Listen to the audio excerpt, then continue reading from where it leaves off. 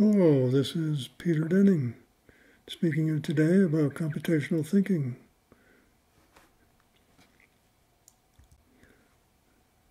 Let me begin with introducing myself.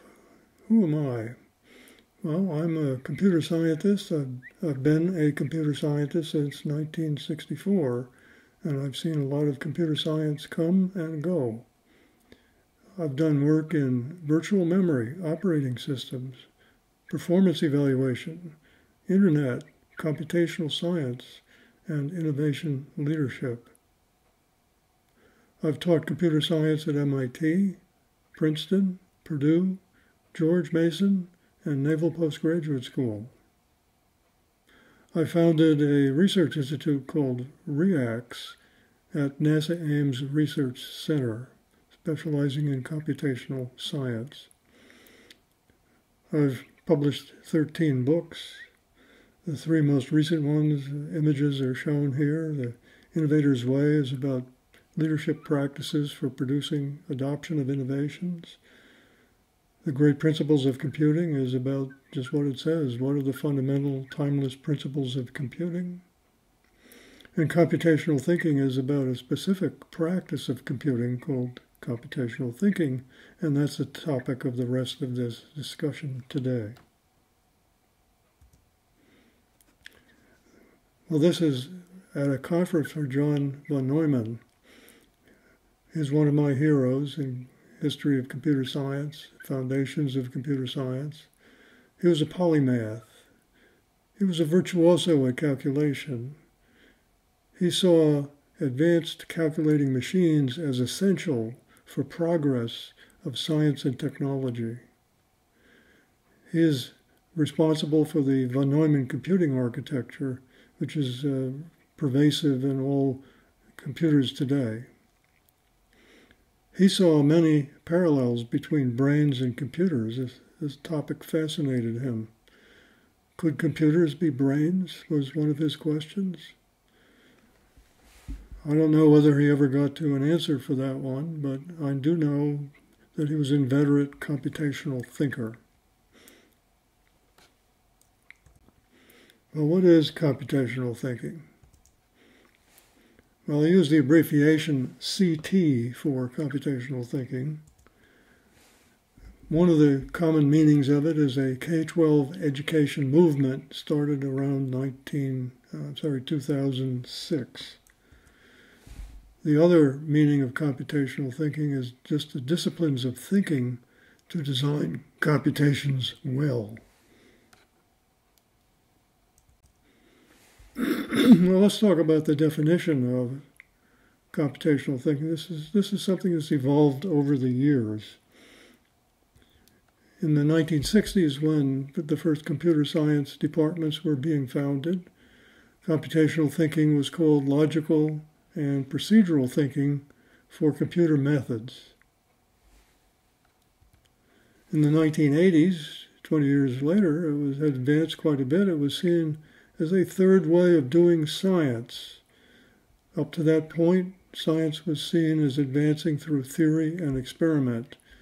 Beginning in the 1980s, science was also advancing through computation. In 2006, we'll come back to this in a moment, there was a milestone. Jeanette Wing published an editorial on computational thinking, and there she defined it as thinking like a computer scientist.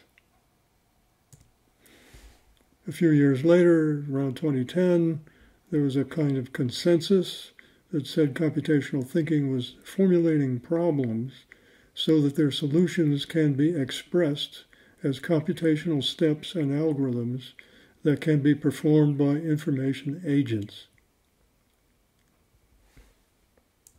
And then, at the modern time, now, computational thinking has two distinct meanings.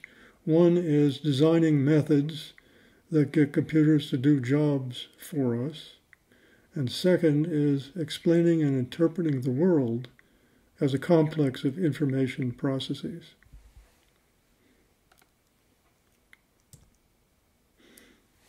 We should note that computational thinking is not the same as computer science. Computer science, CS, is the field of study of information processes, both natural and artificial. Let's look at the history of computational thinking. It actually goes way back before the beginning of computer science. In the ancients, millennia ago, the ancients talked about math-based algorithms and methods. For example, Euclid's algorithm comes from that time. Much more recently, around 1820, Charles Babbage proposed a difference engine to compute tables like navigation tables for the Navy to avoid human errors. Human errors in the table were common, and the difference engine was going to be able to create those tables without any errors. Babbage was having trouble implementing it and conceived of a more efficient design, which he called the analytic engine, and it was actually designed for general computation. This was around 1840. He formed a partnership with Ada Lovelace, and they looked at all sorts of issues around the analytic engine, including how to program it.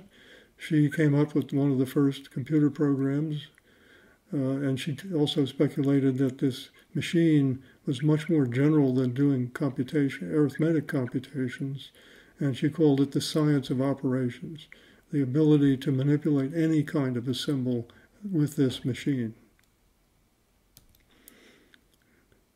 Much more recently, the United States Air Force published a description of ways of thinking for information technology professionals. What would they need to be successful? Near the beginning of computer science itself, the pioneers Alan Perlis and Forsyth talked in terms like algorithmizing, meaning creating algorithms, and procedural methods as characterizing computer science. Papert was the first to actually use the term computational thinking in 1980 in one of his books. He kind of did it in passing and didn't actually propose it as a definition at that point. Then in the 1980s, computational science grew up in the other sciences outside of computer science, and computational thinking was seen there as a new way of doing science. Computational thinking in education has also evolved. This is within the computer age now. The first attempts at this were called computer literacy in the 1980s. There were a lot of courses proposed to teach young people how to be literate users of computers. They were not terribly popular. Then this turned into what was called computer fluency. It's like learning a language and becoming fluent in it, so you can not only do the exercise, but you can design in it and explain in it. That came in the 1990s. Then in 2006 came the Jeanette Wing editorial, which brought computational thinking to the foreground as a way of teaching computing to young people. And shortly after that, the National Science Foundation adopted this idea and was an advocate of it and put substantial resources to promote it in the following years. Well, let's talk first about when we talk about teaching computer science, computational thinking, CT, curriculum, what are we talking about? What are people teaching here? Well, generally speaking, we're talking about skillful practices of thought and design. We're not talking about concepts and methods, we're talking about practices. This means as you practice them more and more, and get more experience, you can get better and better at them. There's a spectrum of practices you can learn, which goes from computational thinking for beginners at the left end to computational thinking for professionals at the right end. Computational thinking for beginners has a whole list of things that people want to teach kids there in various ways. There's a lot of discussion about in the education community about how to do that. But the topics they want to cover are abstraction, data collection, data analysis, data representation, algorithms and procedures, problem decomposition, automation, parallelization, and simulation. That's a pretty crowded curriculum, so the curriculum for the younger people kind of ends there with this list of topics. When you get into higher education, you start learning all sorts of additional topics which are much more advanced than what the beginners learn. I call these CT, computational thinking for professionals. As to be a practicing professional, you better be good at many of these things. So these include neural networks, artificial intelligence, computational complexity, software engineering, operating systems, networks, graphics and images, distributed computing, and performance modeling. I think you can see there's a pretty big difference between basic computational thinking and this advanced kind that professionals need. So the computational thinking for beginners is associated with the K-12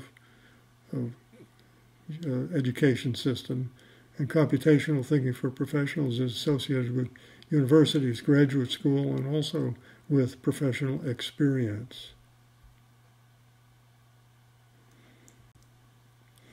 Well, computational thinking also comes with various misconceptions about it. For many people, it's a new idea. They hadn't thought about this before 2006. They're relative newcomers to computing. They didn't know there was a long history behind it before it came out and started an educational movement.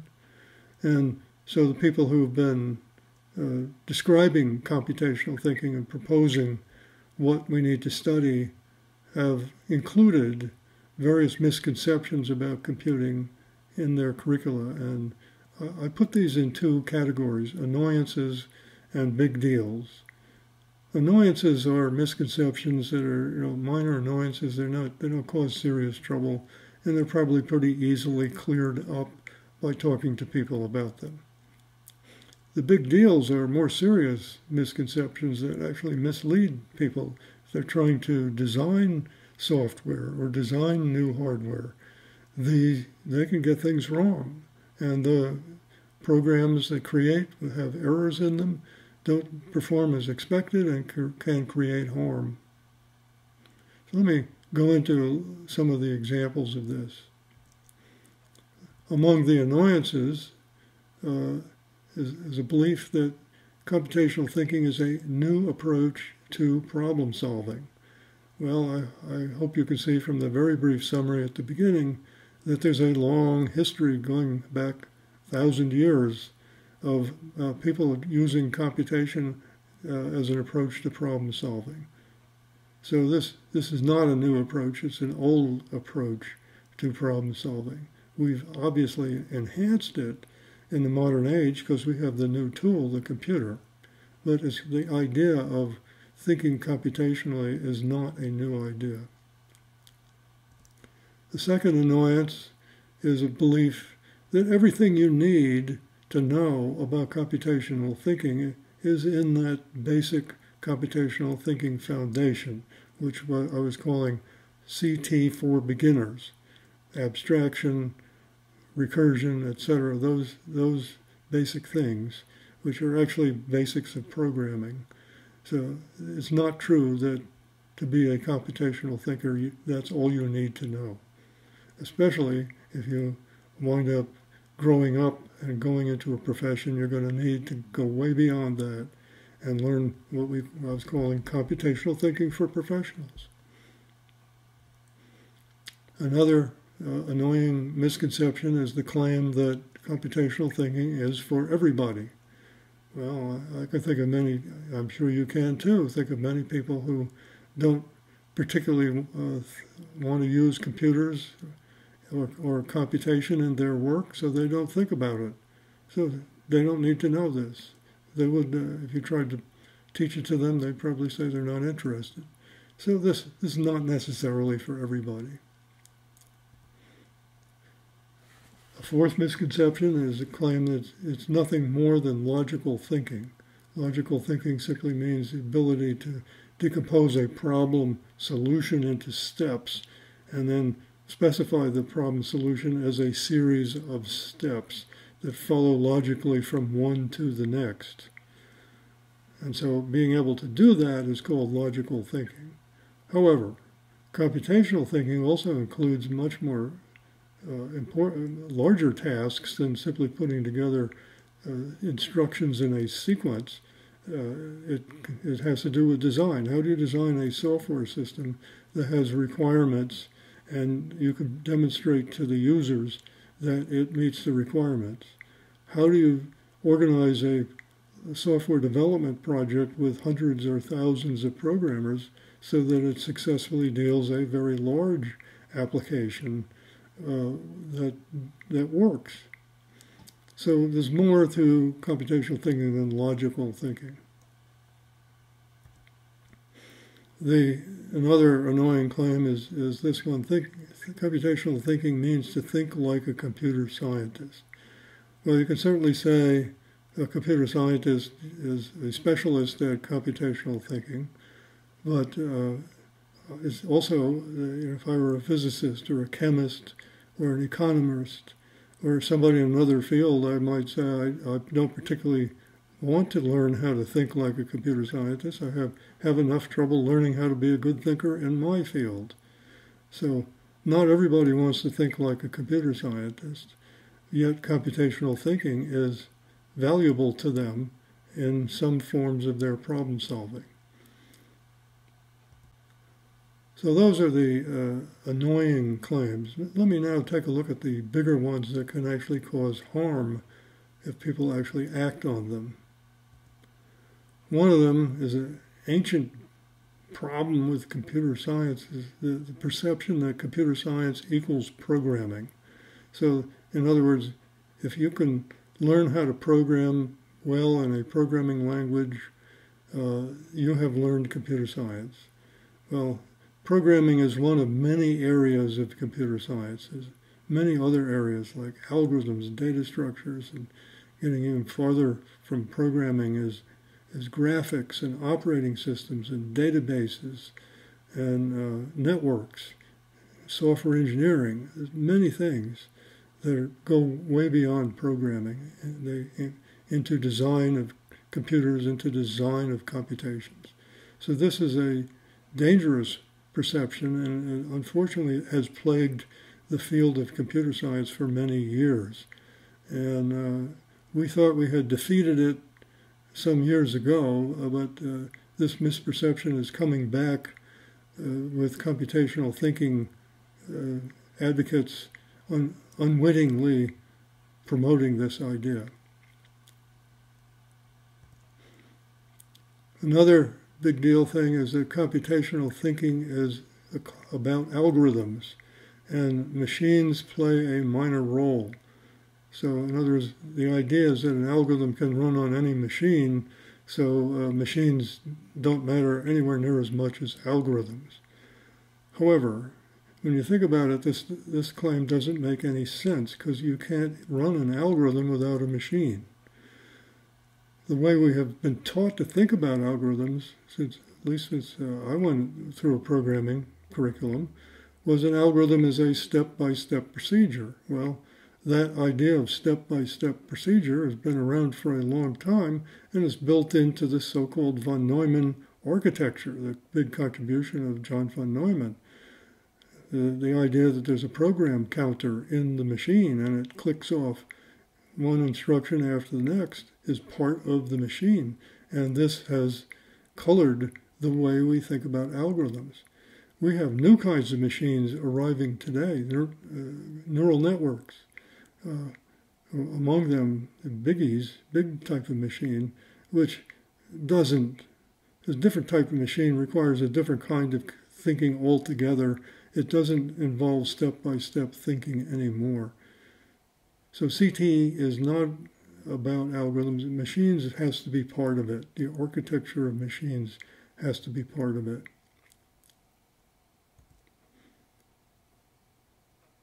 As I just mentioned, the definitions that about algorithms and programs we have in our programming books implicitly assume a von Neumann architecture. It implicitly assumes there's some computational agent going through it one step at a time, following the logical sequence given in the program. Well, this has been a very powerful notion, has survived for many, many years, since the middle 1940s. And now, today, we have new kinds of architectures appearing on the scene, which are not von Neumann architectures, but which are very important, and we can't think about them in this step-by-step manner any further. We need to think bigger. Another misleading claim is that human and machine information agents are equivalent. And this is based on the idea that once we have an algorithm written down, a machine can follow the steps, but so also can a human. And what's the difference? Is, well, the machine's going to be faster and the human's going to be slower, but in the end, they both carry out the computation. Well, this is also a very misleading conception because it's just not true. They are not equivalent. Humans can do small algorithms and small programs. Machines can do fast algorithms that are very fast and very large compared to anything that a human can do. I like to think that a fast-thinking human can do about 1 calculation per second, and a fast machine can do 1 trillion calculations per second. This means machines can do things that are impossible for humans to do. And in fact, that's one of the reasons we have machines, is to do tasks for us that we can't do ourselves simply because we don't have the capability or the time or the resource. So the machines are useful because they are different from us, not because they are equivalent.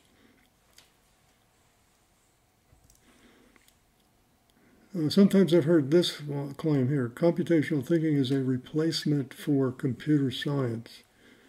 Well, again, this is a misconception about computer science. Computer science is so much bigger and so much broader than programming and algorithms, which is the basic idea of computational thinking for beginners. So computational thinking is not a replacement for computer science. At best, you could say it's a component of computer science. Another misconception is computational thinking transfers to all domains. So what this means is that if you learn how to program, say, or learn how to solve problems computationally in computer science, in a computer science course, you'll be able to take that skill to any other domain. So you could take it to physics or chemistry or aerodynamics, mechanical engineering, economists, whatever. Well, this turns out not to be true. There's researchers actually studied that, and they've disproved this. It does not transfer. You need to have domain knowledge. So a computer scientist who wants to collaborate, say, with a aeronautics engineer needs to know some aeronautic engineering and some aeronautic science in order to be an effective collaborator. So just simply having the programming knowledge is not good enough to be able to go work with people in other domains. You have to learn something about their domain in order to be able to collaborate successfully with them. So computational thinking can assist in other domains, but it doesn't just transfer over. Another claim is computational thinking applies to all problem solving. So give me any problem and I can find a way to deal with that problem computationally. Well, that's not really true. That's an overclaim. There's lots of things around that we call problems that have nothing to do with machines and computation, like social problems, for example.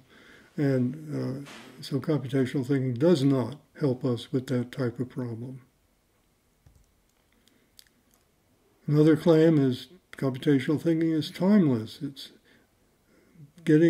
bringing out timeless basic principles and is not affected by emerging technologies.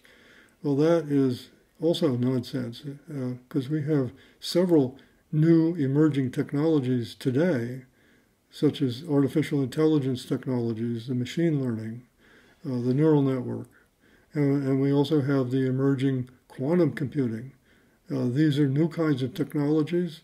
They're programmed in a different way from von Neumann architectures, and we need to think differently about how to program them and design them. So we are affected by emerging technologies, and in order to carry forward, we need to constantly adapt computational thinking to the design problems and the technologies that are presented to us. Well, those are the main misconceptions. So for the future, I'm looking forward to, as we gain more understanding and more consensus on computational thinking, we are going to see that we will recognize that computation thinking is domain dependent, that it is different for beginners than for professionals, that it is a mental design practice rather than simply a set of concepts, and finally, it's different for different kinds of computers. You already mentioned neural networks, generative AI models, and quantum computers. We have each of those is a different way of thinking about computation, and if we're going to use computational thinking with them, we have to train ourselves, train our minds in a different way. So, anyway, that brings me to the end of this discussion about computational thinking. If you are interested in this, you saw the book that I wrote with a colleague, Mehdi Tidra, on the second slide, and you can go get that book and read more about it there. But this is, in many ways, a continuation of the way John von Neumann wanted to think about things and use this kind of thinking for problem solving and design. And of course, in the book that he put together on computers in the brain, he was particularly interested in the questions of whether the brain could be a computer or a computer could be a brain, either way. And I don't know whether he's answered that to his satisfaction, but those questions are still with us today. And they still drive a lot of science and technology.